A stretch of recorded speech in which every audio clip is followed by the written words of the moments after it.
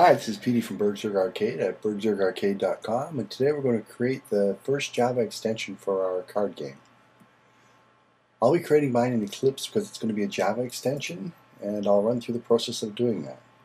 First, you'll want to select New, Java Project. You'll want to name your project. We're just going to call ours CCG. I always create mine in my workspace. If you have a special place you want to put yours, just select it and browse to it. But I'll be doing mine in the workspace.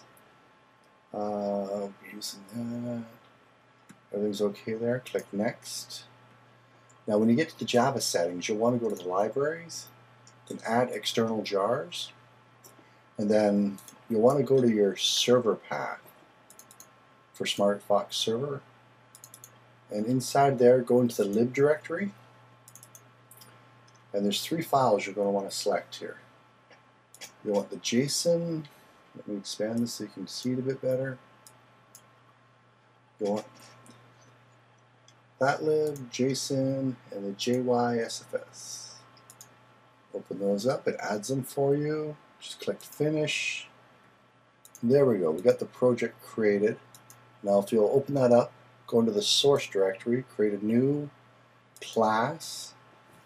We're just going to call ours main lobby. You should create a package. Put it in a package. We're going to call our package CCG. And let me see. I like to generate Java docs. Everything's okay there. Just hit finish. Now, if you look over here, it created our package for us and our first class. We're going to want to extend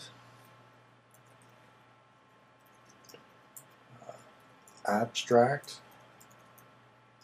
extension. And if you notice, you have this little red X here. Oops, I spelled extends wrong.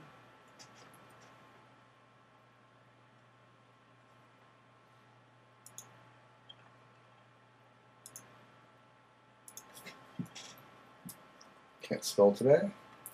Extends, then you'll click the little red X and you'll want to import the abstract extension. And then as you see, it gets added up here. Now you have to implement 3 of the methods. There are 5 total, but you only need these 3. There's going to be a couple of other ones I want to add for now. We're going to do public void init.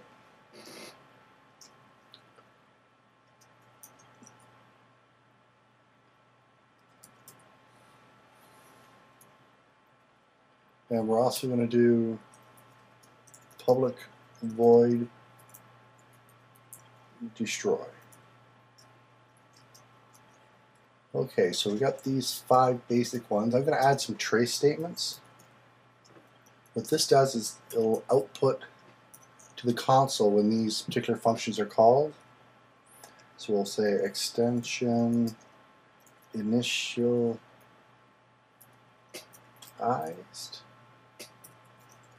Let's get cut and pasted. Extension destroyed. Okay, now for the 3 that you implemented, you have 2 different handle requests. The one that we're going to be using for our project will be the one right here that handles the ActionScript objects. We're going to change the parameters to something I just like a little bit better. Script object user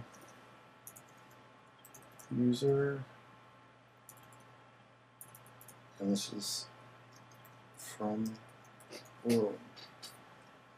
So how this works is this is the command your client will send to the server.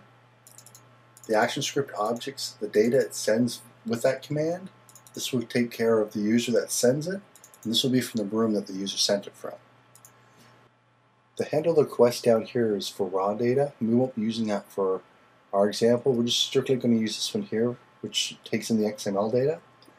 But we will be using this down here. I'm going to change the argument to internal event object. Then I'm going to add some traces in there as well. So for this trace, we're just going to get the command that was initiated.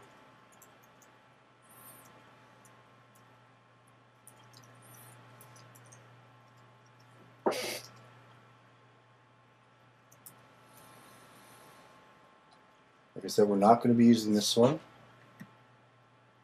but we are going to be using this. So here we're going to want to trace, well, actually even before we do that, we're going to want to know what event is called, and we'll want to get the name of that event. So we're going to have to create a string event name equals IEO dot get event name.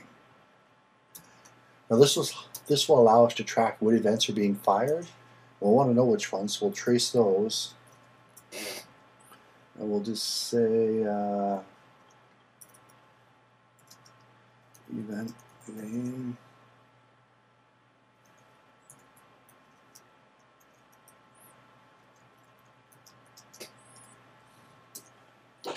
so there we go. Right now we have it set up so that we can track events as they happen.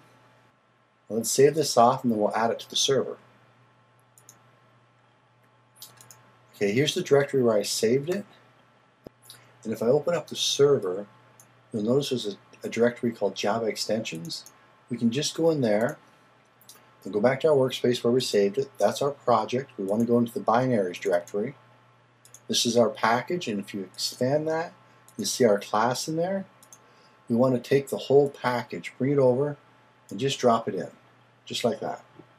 So if you expand that, you should have your class. Now we want to add this to our server as an extension. So we'll just simply go down into our extension area. Let me just get this out because it's something else I was testing. And then inside the extension tags, we want to create a new extension. We're going to call ours lobby. We'll give it the class name. Now for the class name, you have to give it a fully qualified path. For us, that was ccg.mainLobby, and tell it its type, which is Java. So we'll save that, then we'll start our server.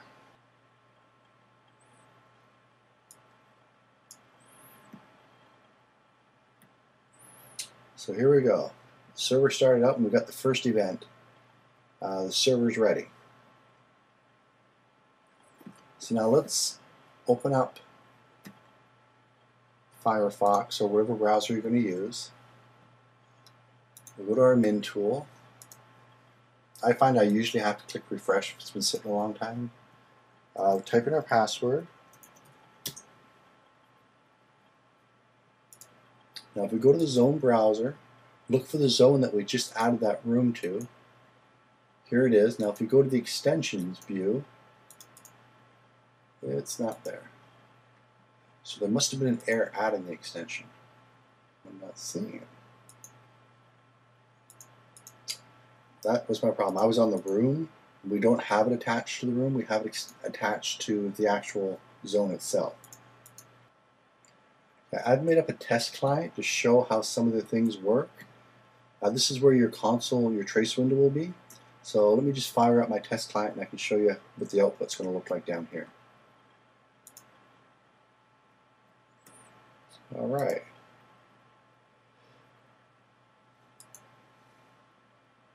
Event fired, user joined. There's a command issued. So as you can see,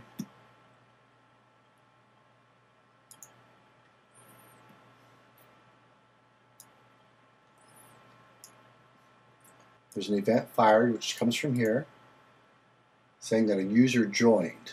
Now we can capture, we can have special code designated for when a user joins a room or joins a server by doing stuff such as if event name equals,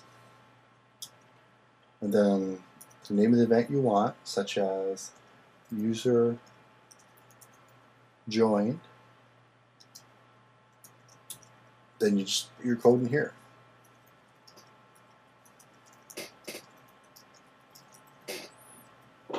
And every time a user joins the server, or every time this event is fired anyway, all the code in here will be executed.